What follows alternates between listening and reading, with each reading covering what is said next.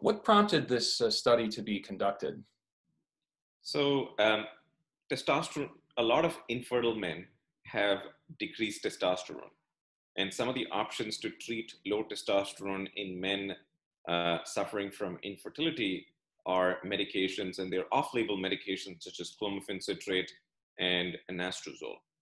Both these medications are either estrogen blockers or estrogen receptor antagonists, and they decrease the estrogen receptor action and increase intratesticular testosterone, thereby maintaining fertility.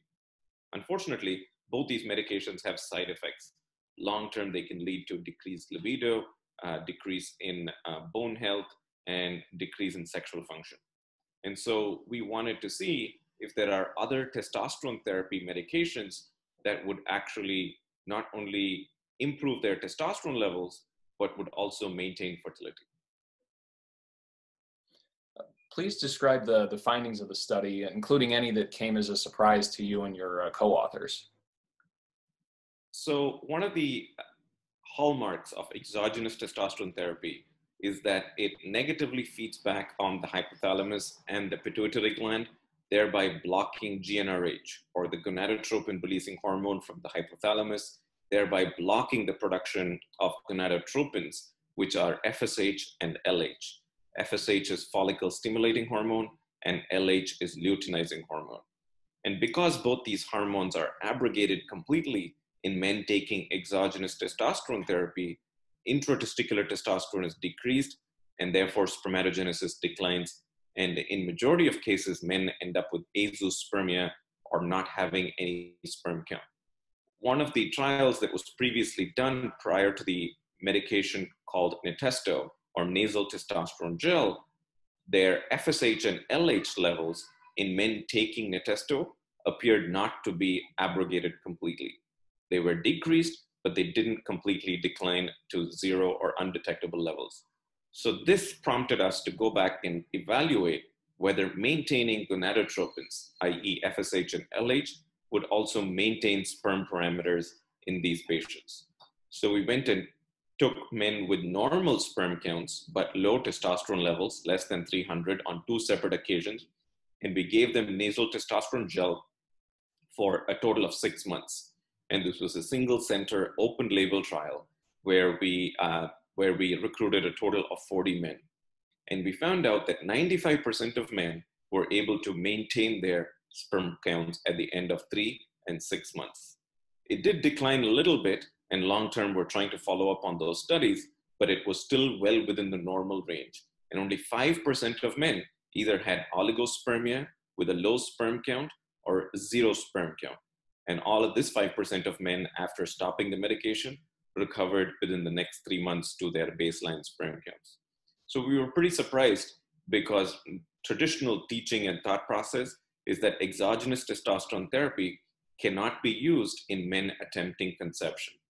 But here we are demonstrating with this clinical trial, showing that short-acting nasal testosterone gel is able to preserve spermatogenesis in 95% of the men. Do you and your group plan to conduct future research on Natesto? And if so, what will the focus be? Sure. We have actually started recruiting for a trial looking at Natesto versus testosterone cypionate. From our original study, where we showed that it was able to maintain spermatogenesis, now we're trying to see if Natesto also has a decreased incidence or prevalence of side effects. One of the biggest side effects that happens with testosterone therapy is called polycythemia, or increase in hematocrit. And we are trying to see if short-acting testosterone therapy with nasal testosterone gel or Natesto will have a decreased prevalence of polycythemia compared to long-acting testosterone therapy with testosterone cypionate injections. So we're conducting a 1-to-1 randomized trial comparing Natesto versus testosterone cypionate with a 4-month follow-up, with the primary endpoint of evaluating hematocrit, with the hypothesis being testosterone cypionate will cause increases in hematocrit a lot more than short-acting Natesto. What should practicing urologists take away from the study findings? So I think practicing urologists need to know that in men who have normal sperm counts and they have low testosterone and who are not desiring fertility right away and who just want to preserve their fertility for their future, I think should be comfortably placed on nasal testosterone gel. You should follow their sperm counts and obviously stop the medication if it goes down, but certainly can be comfortably placed on nasal testosterone gel. The message is very important, is that nasal testosterone gel or Natesto should not be used to increase sperm counts.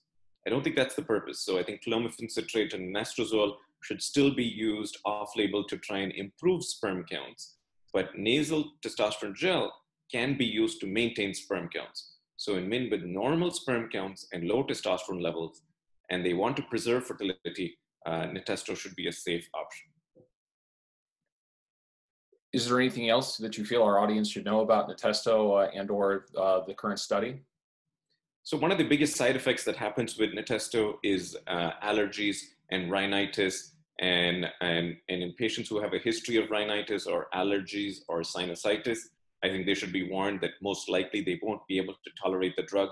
A lot of the dropouts that happened on the trial happened because of either new onset allergies or patients who developed with a history of allergies who couldn't tolerate the drug, despite the fact that they were happy on it, just the side effect alone that they couldn't tolerate it. So I think men who are being prescribed this should be of that potential side effect, but also should be asked about the history of that, because none of the other testosterone therapies either have that side effect or should be worried about giving that in patients who have a history of rhinitis or sinusitis.